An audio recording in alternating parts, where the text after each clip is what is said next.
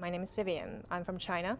Right now I work at VIP Shop Holdings Ltd, and it's the third largest e-commerce platform in China, and it's the largest flash sale e-commerce platform in the world.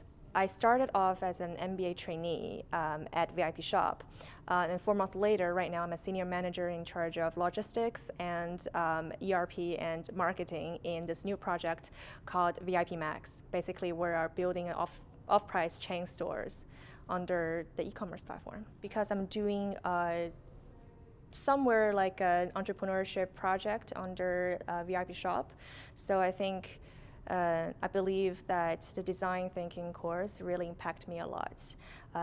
It generates new ideas and polish the business models along the way for my new project. The Cambridge MBA careers team definitely helped me a lot.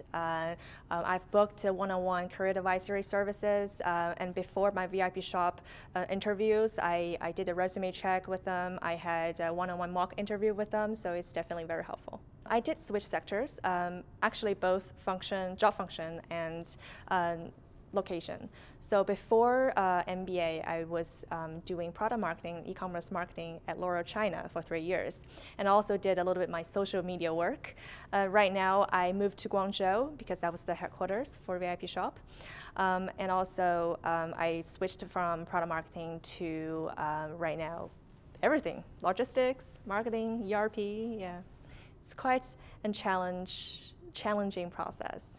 So first, you really need to plan ahead. You need to think about what you want to be after MBA.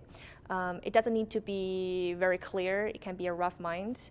I always knew that I want to stay in China, but I want to switch to a different city or switch to a different job function, for example, from FMCG to e-commerce or internet companies.